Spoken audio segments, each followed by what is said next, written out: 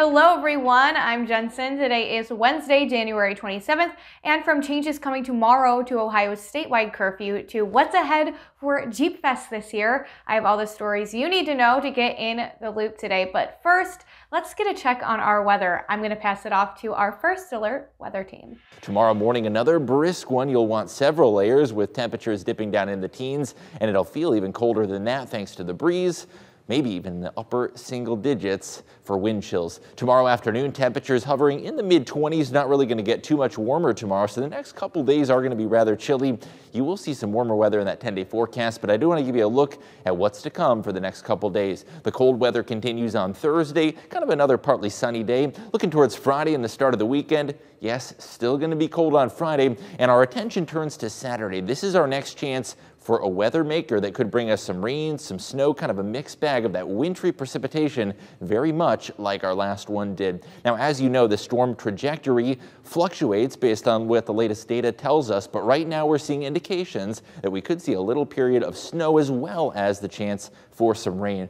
Let's look at that timing. Saturday night into Sunday morning could be a bit of a wintry mix to kick off your Sunday. Of course, this system could fluctuate north. It could move south. It is still hundreds of miles away, and we'll keep a close eye on it every step of the way. But right now, we are watching the chance for a bit of wintry mix to greet you as you're headed out the door Sunday morning. You can see that mixed chance, especially on Sunday, looking likely for the weekend. Temperatures do warm up into the mid-30s, so that might help melt away what accumulations we do get. Next week, temperatures showing signs of a warm up. If you're not a fan of the 20s, we're going to be up into the 30s, if not the low 40s towards the end of that 10-day forecast. Seeing a few signs that point towards early spring, but also winter not quite ready to let go.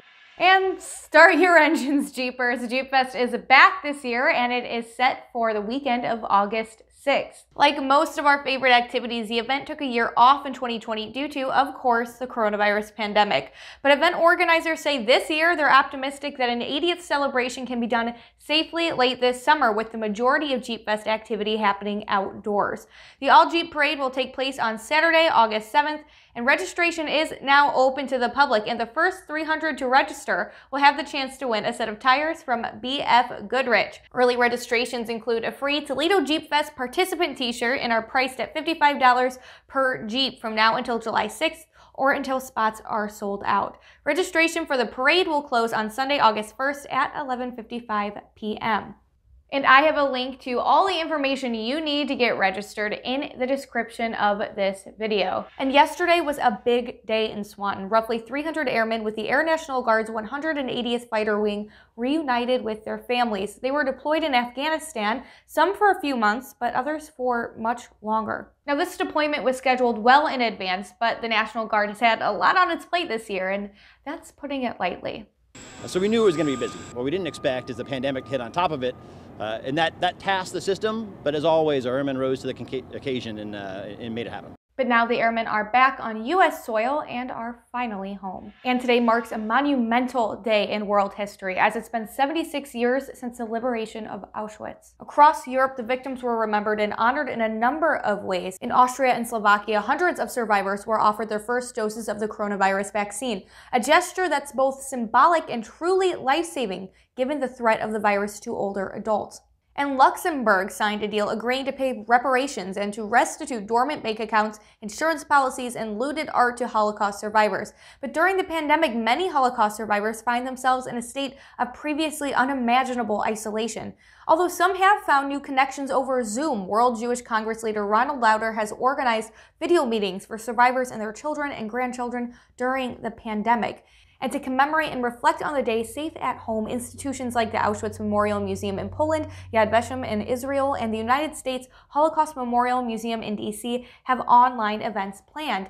In all, about 6 million European Jews and millions of other people were killed by the German Nazis and their collaborators. In 2005, the United Nations designated today, January 27th, as International Holocaust Remembrance Day.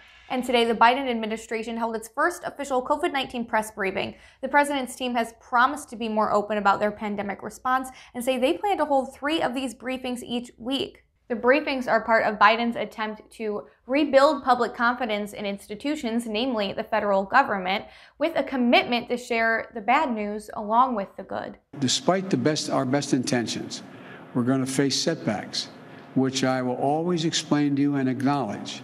And let me be clear, things are going to continue to get worse before they get better. The death toll, experts tell us, is likely to top 500,000 by the end of next month, February. And cases will continue to mount. We didn't get into this mess overnight. And it's going to take months for us to turn things around.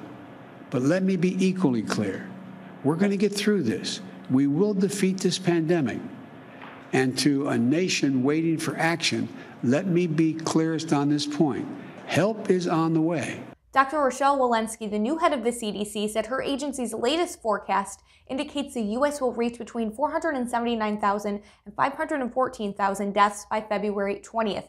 At this point, more than 425,000 Americans have already died in the pandemic. The stakes for Biden, whose presidency hinges on his handling of the pandemic and the largest vaccination campaign in global history, could hardly be any higher. The president is pushing Americans who are already fatigued to recommit to social distancing measures and mask wearing, pointing to scientific models that suggest the practices could save 50,000 lives over the coming months. And he is insistent that members of his administration model best behaviors for the country. And some doctors are recommending we double up our efforts on stopping the spread of COVID-19, specifically when it comes to our masks. It is scientifically proven that masks help minimize the spread of viruses, including COVID-19. And while data about this whole two masks approach is still being looked at, doctors are encouraging it to further eliminate the spread of the virus. And the nation's top infectious disease expert, Dr. Anthony Fauci, has signed onto the idea, saying it only makes sense that adding a second layer would make masks more effective. In fact, researchers at Virginia Tech say that wearing two cloth masks will increase the efficacy from 50% to 75%. And the office of Ohio Governor Mike DeWine confirmed today that starting Thursday, which is tomorrow, Ohio's statewide curfew will be pushed back to start at 11 p.m. for a period of at least 2 weeks. This comes after the state's 7th straight day with the number of COVID-19 hospital patients below 3,500. Now moving forward, here's the plan. If the state drops below 3,000 for 7 straight days, the curfew will be pushed to midnight. And if the number of patients drops below 2,500 for 7 straight days, the curfew will be dropped. However, it very well could be reinstituted if the number of COVID-19 patients in our hospitals rise again. And before I go, today is National Chocolate Cake Day. And did I try and fail to bake a chocolate bundt cake? Yes, I did. But will I still be eating this bundt cake? Yes, because it's what's on the inside that counts, and what's inside here is chocolate. So, that is all I have for you today. If you like this video, please hit that like button and subscribe to our YouTube channel. I'm Jensen, and now you are in the loop.